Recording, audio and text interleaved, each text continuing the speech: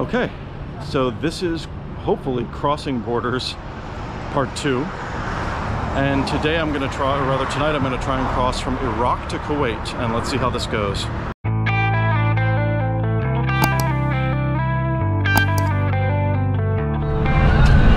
So the first step is I am taking a regular taxi to a garage called Saad Saad. I couldn't find it entering English on the Kareem app.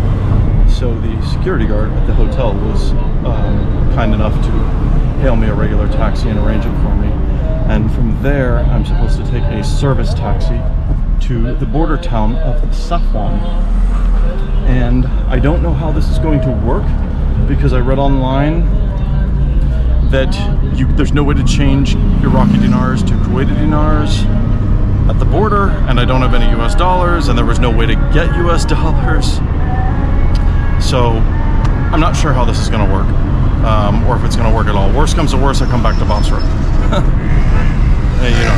You always have to have a plan B in these type of situations.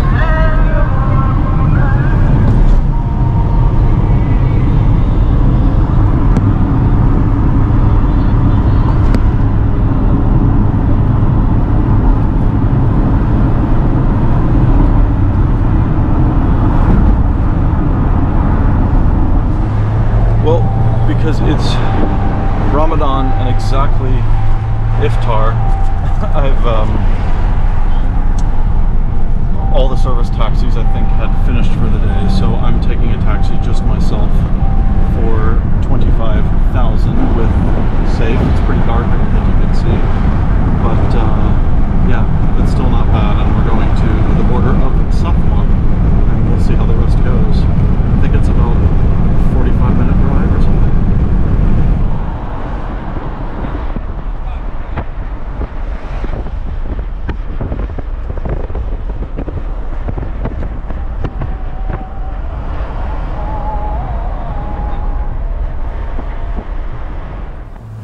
There was no way to really capture these gas flares that you could see from the car with either a GoPro or an iPhone, but they were really quite a sight, almost dystopian. Yeah, as the crow flies, it's not a very long drive to the Kuwaiti border. Should be there in no time. Okay, we are just, looks like just a few minutes from the border crossing, and I don't know how this money situation is going to work out, but it's kind of a fingers crossed type of deal. We'll see. But the border town of Safwan, actually, at least this road is quite nice. Trees, there's a lot of LED situation going on here. Definitely a lot nicer than the border in Al Anbar that I saw coming from Jordan, that's for sure. Look how elaborate this gate is.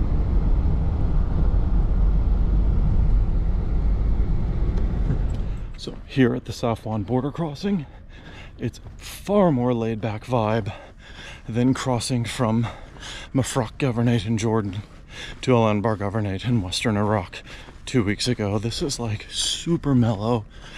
The weather's beautiful. People are probably having their Ramadan iftar fast who work here or something, I'm guessing. There's no traffic. And one officer did a minimal inspection of my bags. Another guy looked at my passport, didn't even check the validity of the visa, and they just said, "Welcome to the border." And that was basically about it. I had read that they try and press gang you into a taxi or something, but they didn't do that for me. I think maybe because of the iftar thing, I'm not sure. So I'm just walking, and I'm happy to do so, and I'm just very quietly using the GoPro. I just want to show how this border crossing works for future travelers. Get all these logistics down. Well, that was one of the most laid-back border situations I've ever encountered. There was no line. I was the only person to walk in there. The man who was trying to stamp my passport couldn't figure out if I was coming or going. I had to tell him I'd come from Jordan and was going to Kuwait. He seemed kind of confused. He thought I was entering Iraq. Maybe he was being trained by his colleague or something. The border, it looks like they're building some brand new, I I don't know, duty-free station or something. The whole border is like a construction site, and so far it seems really mellow. So now I'm gonna proceed to the Kuwait side and see how that goes. That was relatively painless. I just showed my e-visa, and the Kuwaitis told me to get on this yellow bus here that's just idling with nobody on it. Now I am on the mandatory border bus on the Kuwait side. It is possible to pay in Iraqi dinars. It's 10,000 Iraqi dinars, even though you're technically in Kuwait, which I thought I had read was not possible. And the nice Bangladeshi gentleman who is operating the bus, of which, I don't know if you can see, I'm the only passenger, being that it's Ramadan and everybody's probably at home. But yeah, I'm guessing he's probably driving me to a customs station. I'm not sure what exactly we're doing, but I'm just relieved that I was able to use the Iraqi dinars, because this would be a hell of a long walk. I did the e-visa, which was kind of tricky. While I was at my hotel in Basra, it's for some reason really complicated to figure out the address. They want all this specific information about the address of the hotel to qualify for the e-visa, meaning a hotel in Kuwait City. And let's just say I had to use both Wikipedia to figure out the governorate, and because Kuwait City is not really called Kuwait City, it's called Asima apparently. And then I had to go deep into Google Maps to figure out the block and the neighborhood and the street and all this information for the hotel. So it actually took me like 40 minutes to figure out how to get the e-visa, but it was definitely worth the effort because it made my passing through the Kuwait side of the border way smoother. And interestingly, every Kuwaiti officer I've spoken to, which I think I spoke to about 5 or 6, every one of them greeted me in English, despite me greeting them in Arabic. I don't know if that's owing to some sort of American influence here, or the legacy of the 1991 Gulf War. Who knows? But so now I'm on this bus, still on the yellow bus with the driver from Bangladesh, and I don't know if this is the end of the road. I have no idea how far he's taking me or how I'm going to actually get to Kuwait City. So what I did was I just had my e-visa out on my phone in my Yahoo Mail, and I just showed it to them. Alright guys, well the possibly last step was that the bus driver ended up just basically passing me off to a taxi driver. This is Abu Saeed. He is a fellow Bangladeshi, and hopefully he's taking me, we're going all the way to Kuwait City, and he's just taking me all the way to the hotel. I think this is quite expensive, but it's 20 Kuwaiti dinars, which is a fortune compared to what I'd just been paying in Iraq, but also not surprising. And yeah, this was about the last stage of things. One thing I just want to note, because I thought it was sort of funny, so alcohol is strictly forbidden in Kuwait, and when I was in Basra, I got like a little glass bottle of Turkish seltzer water in like a corner store before I left, and I didn't have a bottle opener to open it. And when I was on the Iraq side, one of the officers, he banged the bottle on a table till the top popped off, and he said that I had to drink it. I had to drink it in their presence. So I pounded this little bottle of seltzer in front of the Iraqis, because they didn't want to be like, no, you can't bring this into Kuwait in case there's alcohol in it or something like that, even though the bottle is clearly marked as a Turkish soda. So I just thought that was funny. But I think what differentiates this experience from that in the previous episode is there's been absolutely no hint of corruption whatsoever. There was nothing funny with customs. The Kuwaiti officers were super polished and professional.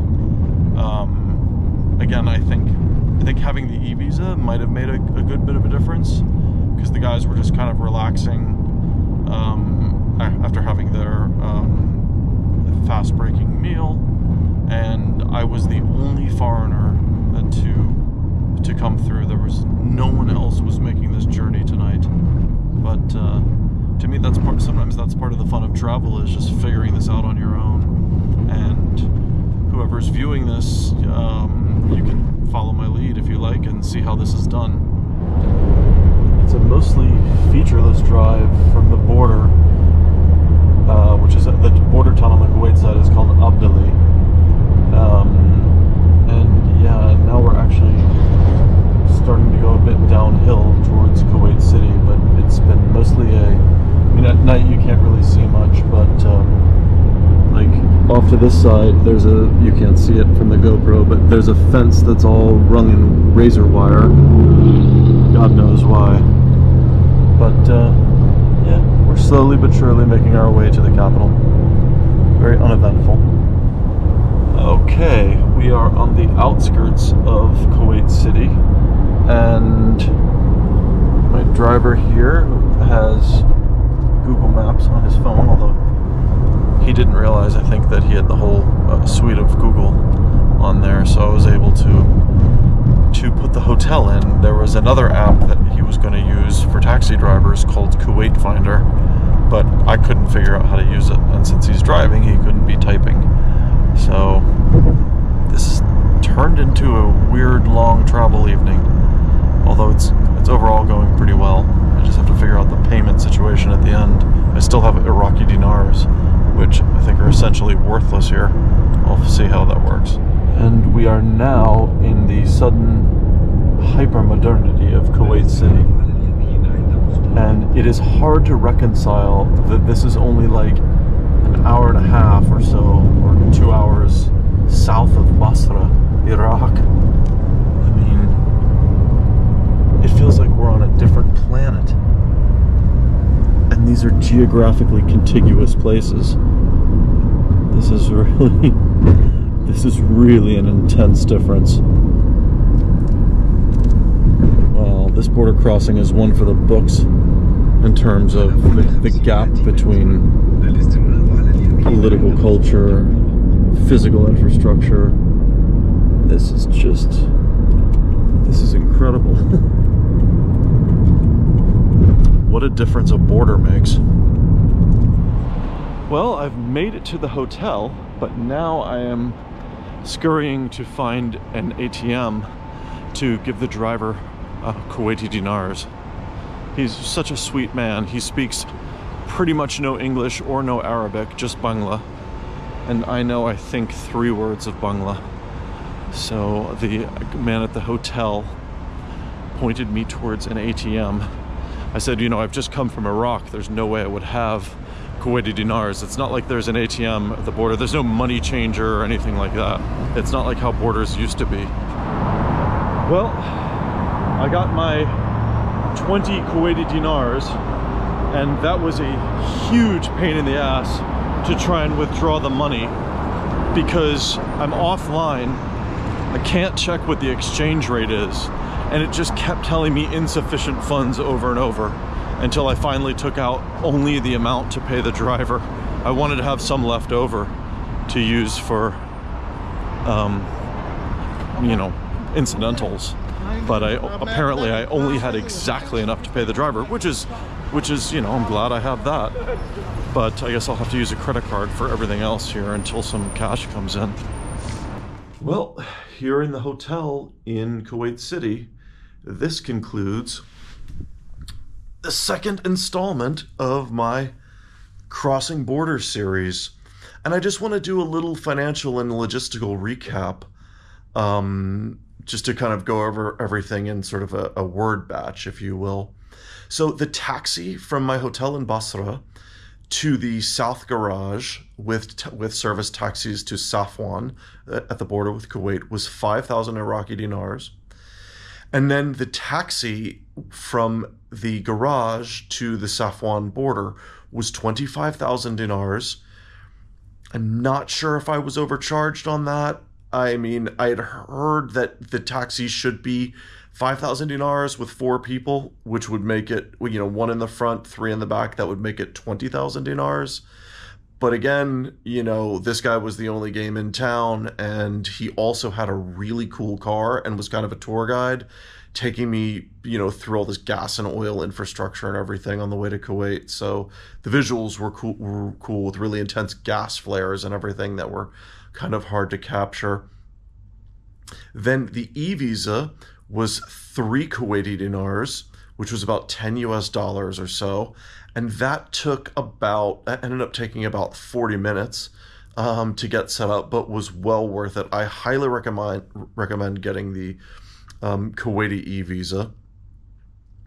And then the mandatory bus on the Kuwaiti side from passport control takes you basically through the customs, and it's pretty easy the way they do it. They actually do customs on the bus, so that was kind of cool. I wish I could have videoed that. So that was 1 Kuwaiti dinar, which of course I did not have and it was not possible to get one. There's no ATM or anything at the border or money changer. So that was 10,000 Iraqi dinars, which I was a little short of. I only had 9,500, and the bus driver, you know, batted an eye and took that, so that was cool. And then the last leg was the taxi to Kuwait City, from where the bus dropped me off. The bus brought me straight to his taxi driving colleague, and that was 20 Kuwaiti dinars, which I think was about maybe like 65 US dollars or something. And all told, I wasn't running a stopwatch, and I did doze off during part of it on the Kuwait side because I had a long day. But I think the whole thing was like maybe 3.5 hours max. And that's including the, you know, passport stamps and all the rest of it. Also, yeah, and I want to mention, upon leaving Iraq, there is no exit fee, as there was in Jordan. So in Iraq, they stamp your passport free of charge. And that's about it. If you guys want to see more of this content, please like, comment, and subscribe. And I'll see you guys in the next one. Thanks for watching.